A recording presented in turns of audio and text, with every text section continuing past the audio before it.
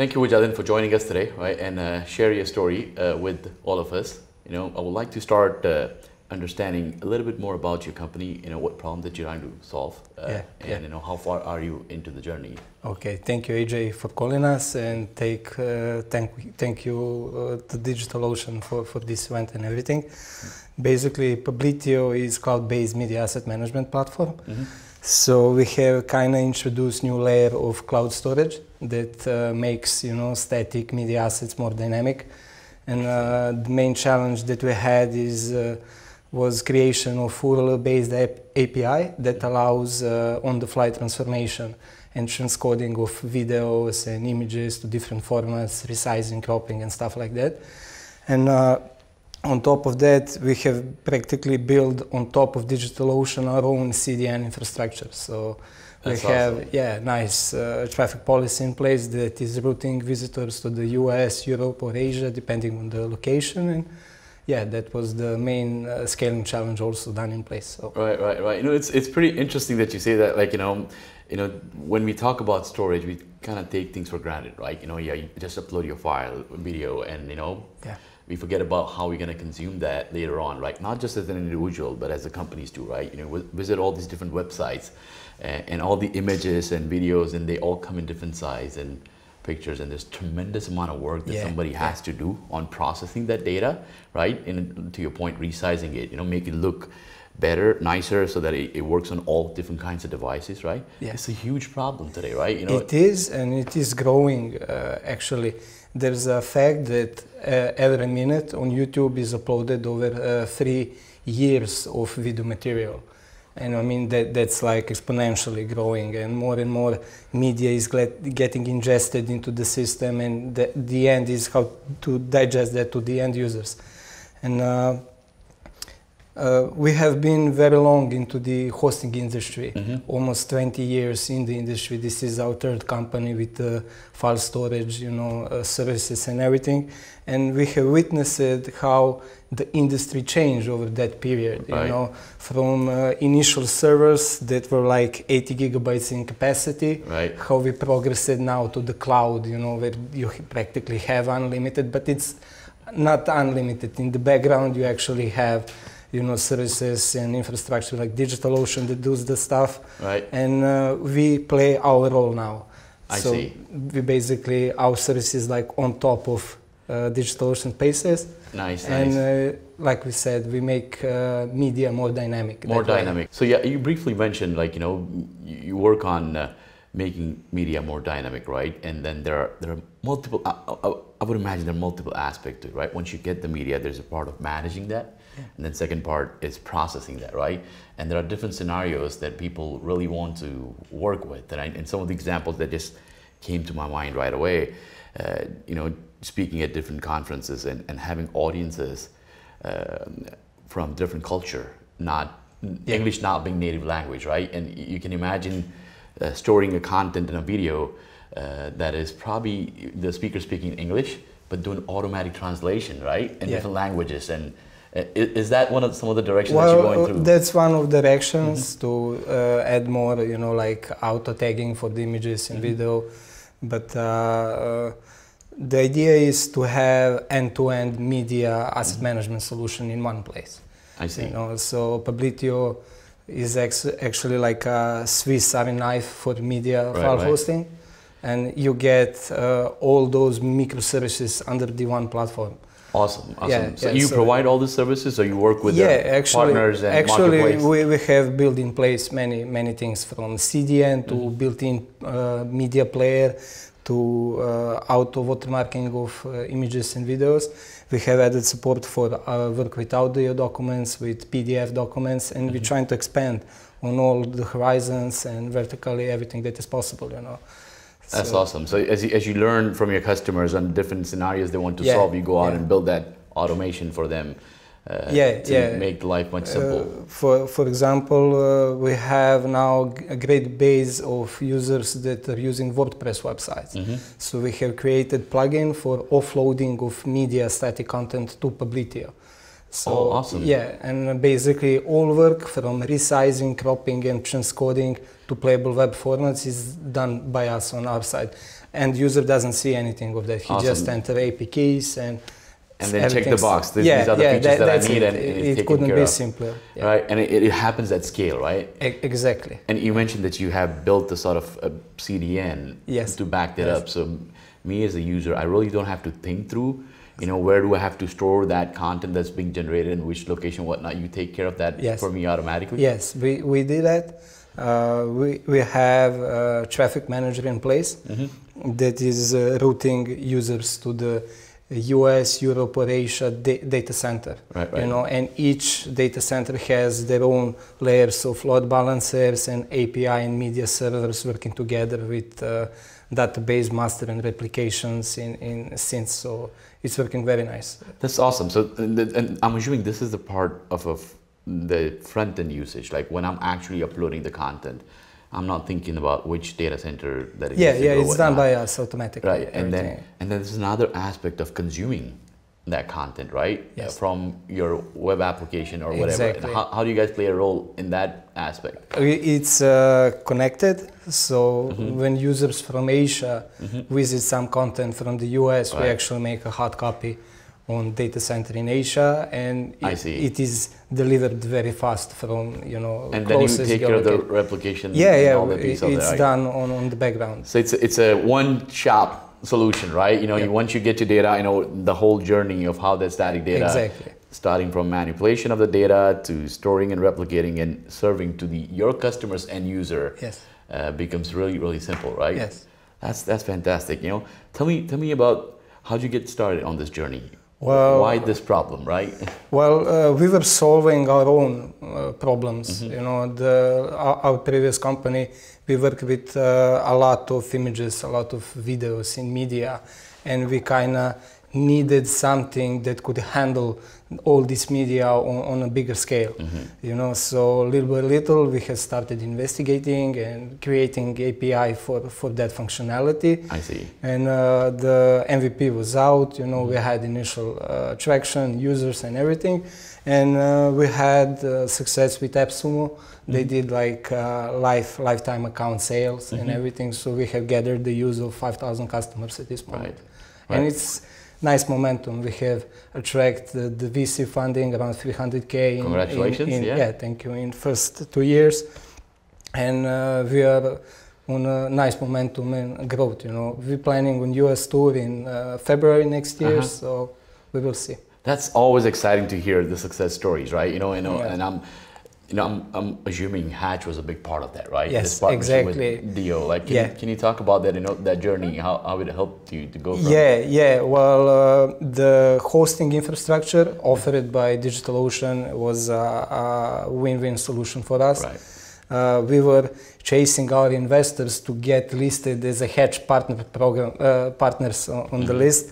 And almost after a year, they finally managed to secure, 10K in Hatch credits, and that's like a burden off for the startups. Yes. And it allows us to set up the infrastructure without worrying too much at the cost.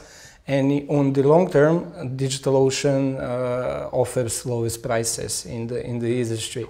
So our customers usually compare us with the Amazon and Microsoft, but we're cheaper than them, but we're not still cheaper than the DigitalOcean because the pricing for the bandwidth and storage is very, very industry. Right. That's what we strive to go after, right? Keeping it simple and affordable in a way, right? So we can all together build some meaningful businesses, right? So that's a great story to hear, right?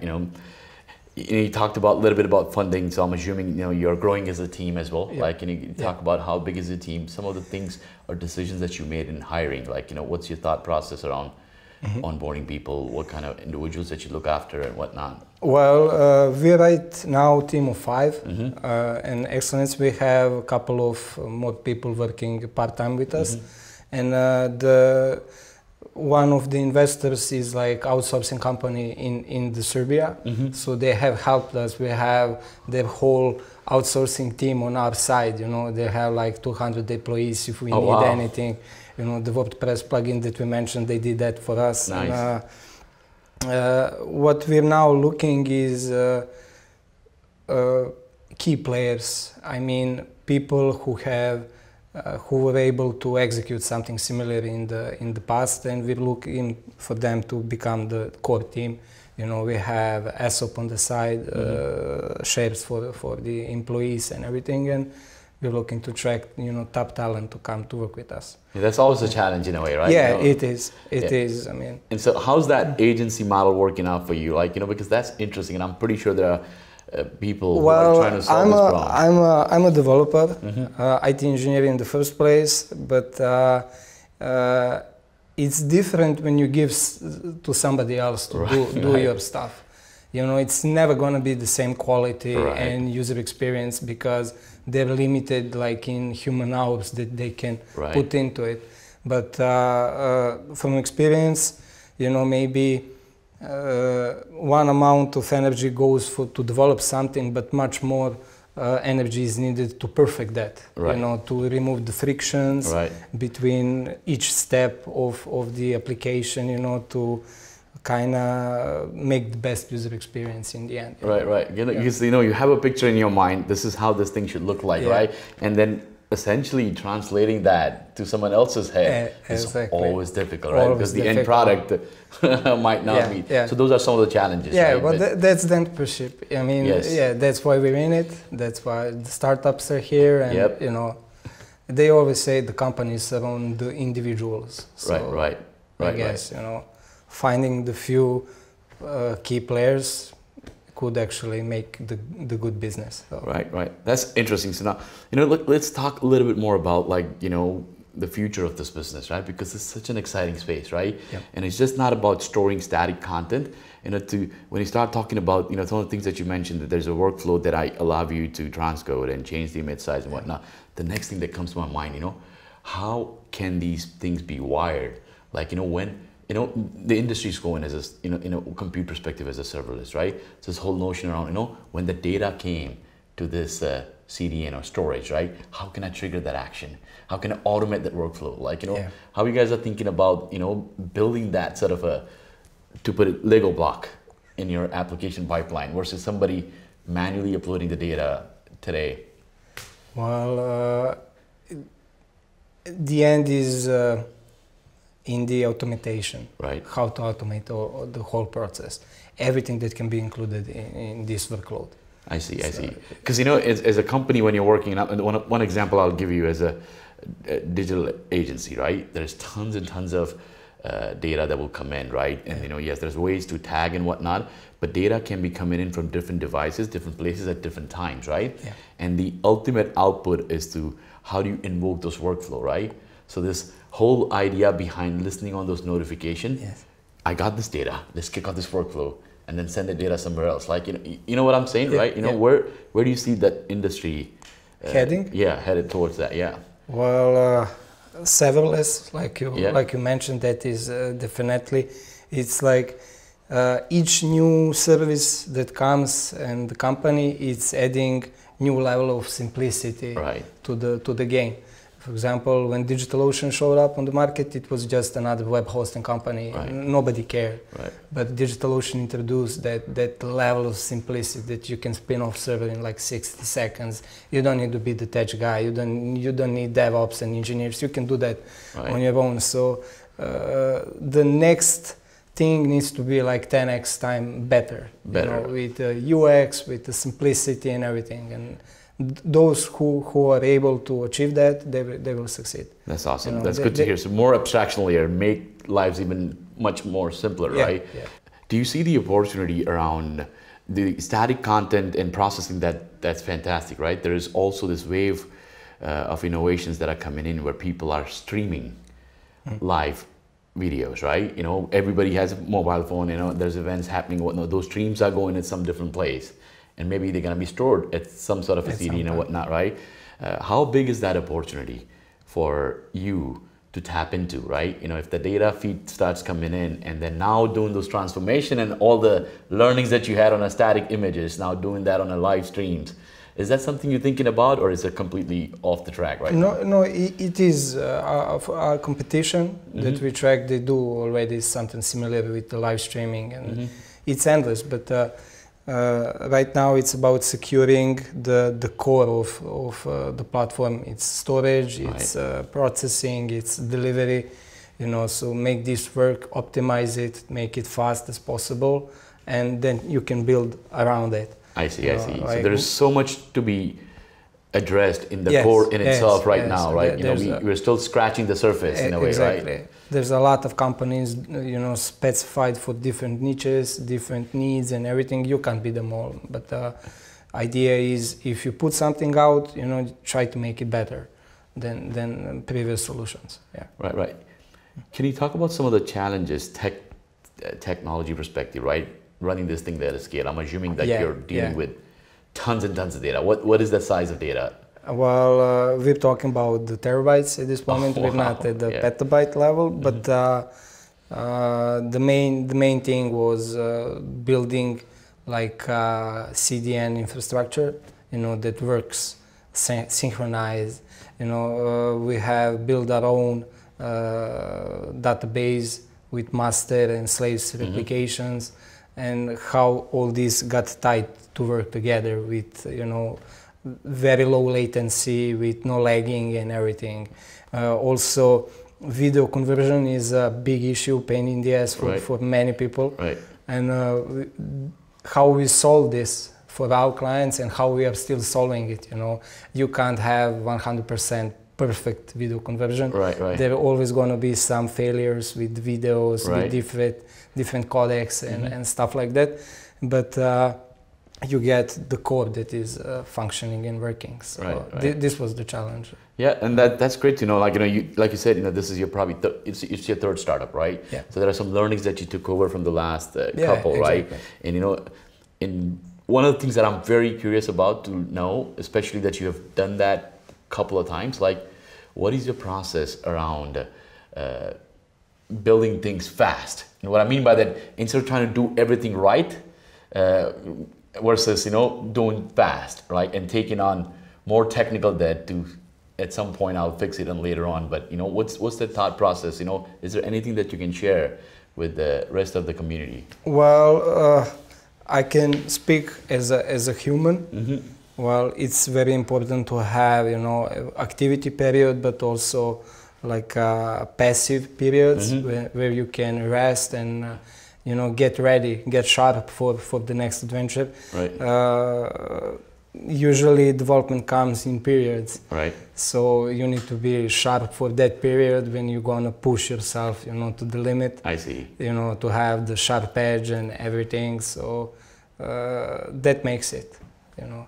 It's important to have a good team, you know, people that can understand you next to you, you know, so you can brainstorm with them and, you know, come to those good things, funny things, and you should try them. Like they say, if you need to fail fast. Yes. You know, and you're not gonna know if something is working or not if you don't try it. Right. So yeah, don't be a stickler. Try and get something out as soon as possible. Learn, iterate, right? Yeah. And not just from a product perspective, but as well as from technology perspective, right? Yeah. You know, it's okay to not go after fixing everything at once, you know, and pile on to some of the tech debt for future to address. As long as you're building a momentum, as long as you're building a business, right? So on to this journey of, again, 3 startups, right? What has been the most satisfying moment for you as an individual and as working with your team? Well, the most satisfying thing was actually the beginning of everything. I guess the playing is the thing. Right. You know, we all want to hit that Super League, you know, the high game and everything, but in the end, that moment when you swang, that was the moment. I mean, you started, you put something in the motion, and we will see how it's gonna fold up to the end. So so that first MVP that you build is always the most satisfying thing. Yeah, I mean, it is. Okay. I mean, we were younger, we were more passionate and everything. Now is more everything business, but I just can't lose that feeling of the passion that puts you, forward. That's the thing. Yeah, you have to have that fire burning in a way, right? Yeah, right. So that's really interesting to hear, right? And I'm pretty sure people who are listening to this will resonate with that too, right? Is this whole notion of creating something new, right? And then bringing it out for everybody else to test. And as long as you have that passion, that innovation will stay with you, right? Yeah. And every next iteration that you make for a product or per feature, right? It takes you back to that thinking, and that incremental satisfaction allows you to build a bigger company and solve that problem in a dramatic way. Playing's the thing. Yes. If you can play, you can win. Yes, you have to play. Yes. Yeah, you have. How do you find your motivation besides, shipping good stuff on MVP outside of the work? Well, I have pretty good balance with private life. Okay. I'm deeply involved with Japanese martial arts.